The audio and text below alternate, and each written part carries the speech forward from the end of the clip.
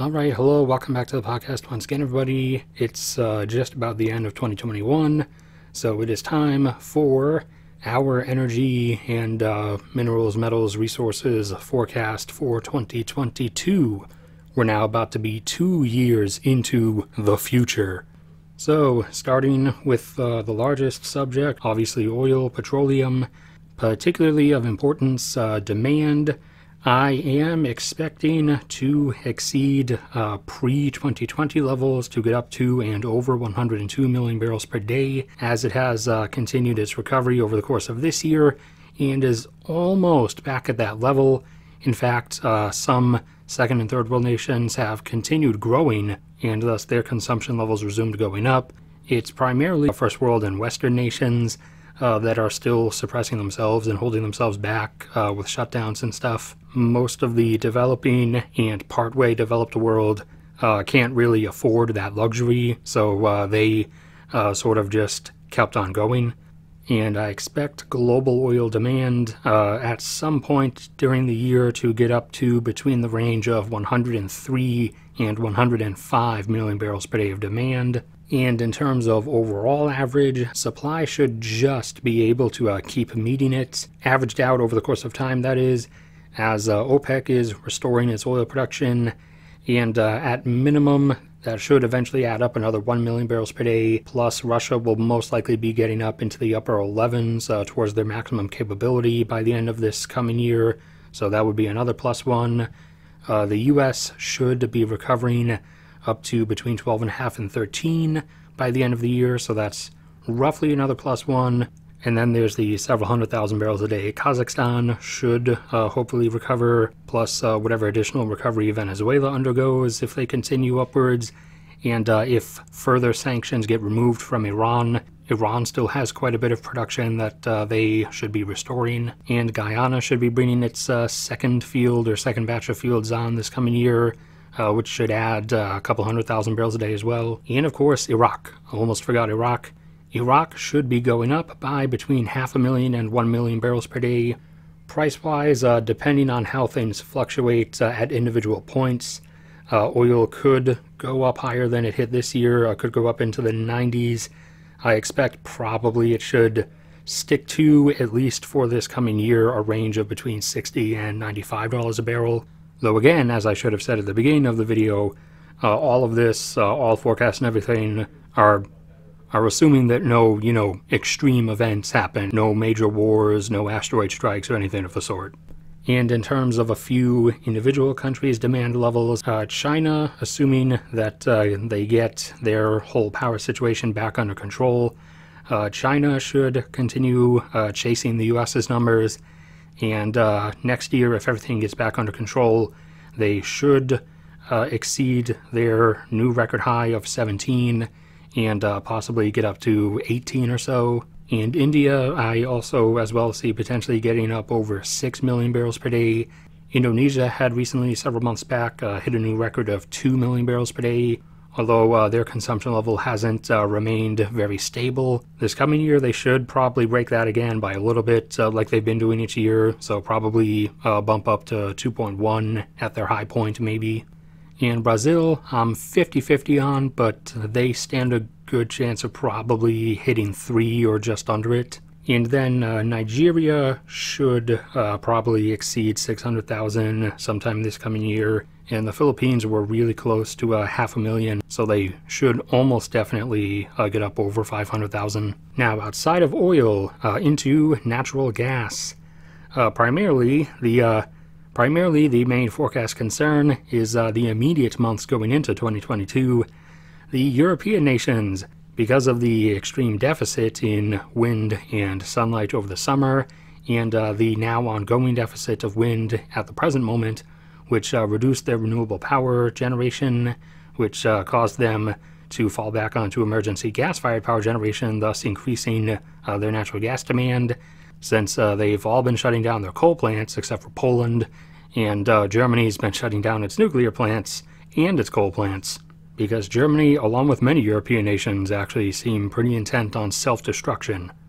But that exceeding natural gas demand up until the start of the winter months caused their inventories to be well below where they should be, and the lack of renewable power generation at the moment causing them to need to use more gas for power generation, along with the usual winter heating demand, which has actually been a bit higher the first few weeks, although it's leveled off a bit now, has caused their natural gas demand levels to be even higher than their normal winter averages would be, which has been dropping their inventory levels quite fast, which were already below where they should have been for the start of winter. So depending on how the rest of the winter goes, several European nations stand risk of getting into dangerously low natural gas inventory levels, like down to 20 or even 10%.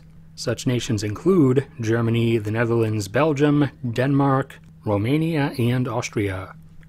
Now, outside of energy, or at least outside of hydrocarbons, into metals. Lithium. As electric vehicle production keeps ramping up, lithium demand keeps going up and up right with it, along with the whole idiotic grid scale battery storage idea. So lithium prices have been marching and marching and marching and marching on and on and on. After having collapsed down into single digits, they got back up into the lower teens last year, and this year they marched their way up into the 20s, past their previous record, which was in the upper 20s, up over $30 per kilogram, and are now up into the mid-30s. On their way towards 40. This year, I have almost no doubt that they will probably exceed 50 and even 60. So I would expect, on average, for them to maybe land up around 65 or upwards of it. So from the mid-30s into potentially the mid-60s. So basically, am I expecting it to roughly double its price or come a bit short of doubling its price? Yes, as the world wants to head down that pathway, and those will be the consequences of heading down that pathway. Silver rising in demand from a number of things. Growing electronics demand as rising nations continue to rise into higher income levels. Increasing additive use in soldering as lead is being removed. And its ever-expanding demand source, solar panels. Yes, silver is required for solar panels, regardless of which type. Whether it's the regular type, the cadmium telluride higher efficiency type, or the multi-layer super high efficiency type, which requires germanium, which is an even rarer substance. Whichever type of solar panel, they all use silver. It's about 1/3 of an ounce per every square meter of solar panel. So as silver demand continues going up, silver prices are definitely going to rise to meet it.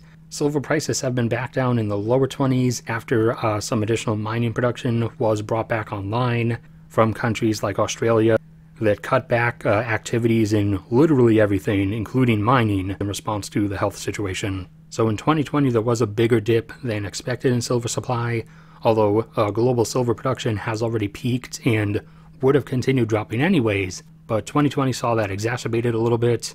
But there has been a bit of a cushion this year as some of that production has bounced back a little bit. However, as the inevitable decline continues going on, that's obviously not going to hold. So we've seen silver prices in recent times reach up towards 30. This year at 1 or more points, they will probably spike up and over into the 30s. Copper just barely broke its price record this year, getting up into the 480s, I think, $4.80 or so. This year, as copper demand continues going up, from ongoing construction in rising nations, from renewable energy project expansion, and from expanding electric vehicle production, as the average electric vehicle, whichever category or whichever scale, uses about 5 times as much copper as a regular car or regular truck. And global copper production from copper mines hasn't peaked, but it has been relatively flat or so. It's kind of plateaued for the last few years, so that's not really permitting of a ongoing demand jump. So copper this coming year, 2022, I definitely expect is going to jump up a few times and almost certainly exceed $5 per pound for the first time ever. Probably on a higher spike, I could definitely see it getting up to between $5.50 and $6. Nickel, the other supercritical battery metal, and also needed in growing amounts just for regular steel in construction and infrastructure. This coming year, I expect it, this particular price surge to exceed the price surge of this year, which saw it a couple times get a bit of ways up into the 20s. This coming year, it should probably surge upwards into the upper 20s towards 30. I don't think immediately it will start exceeding $30 per kilogram or $30,000 per ton just yet. That absolutely is coming this decade in particular. At some point I expect it to probably get up all the way to like somewhere between 80 and 120. And rare earth metals. What's going to happen this coming year? Well, as their demand continues absolutely flooring the accelerator from renewable energy projects and electric vehicles, they are most likely going to be breaking their price records. Terbium is already 3/4 of the way up to its price record. Its price record was like $4,400 per kilogram. It's been up in the lower 3,000s as of most recently. Neodymium and praseodymium, I forget which one is which, but I believe the records were one $450 and the other something lower like $250, but they're both around like $200 right now as their demand really picks up from the whole energy transition thing that's not going to work out. Again, I'll put a link in the corner and in the top comment of the video. I did all the math showing why it's not going to work. There is a combination of things put together that actually can, quote-unquote, save civilization, in a way at least. I will eventually make a video describing the actual, like optimal combination of things, what we should actually be doing. And as far as I've seen, at least, nobody has actually ever been arguing for the actual like correct arrangement and combination of things. As with many things, people collectively basically just formed two very bad options, very bad pathways, and turned it into a this or that divide. But we'll get to that in the video when I eventually get around to actually making it. But the rare earth metals, several of them should be breaking their records this coming year. Terbium, I don't know, maybe it'll even floor up past like $5,000 a kilogram. But obviously for the exact play out, we'll have to wait and see. And that's it for my list of particular expectations for the coming year of how things might play out. So thank you everybody for sticking around and listening. Like if you enjoyed, subscribe if you haven't already. The PayPal and Patreon are down there if you want to support me. Only do so if you actually can, obviously. An enormous thank you to anybody who does. But no matter what becomes of me, may God bless you all, and I will see you all around next time.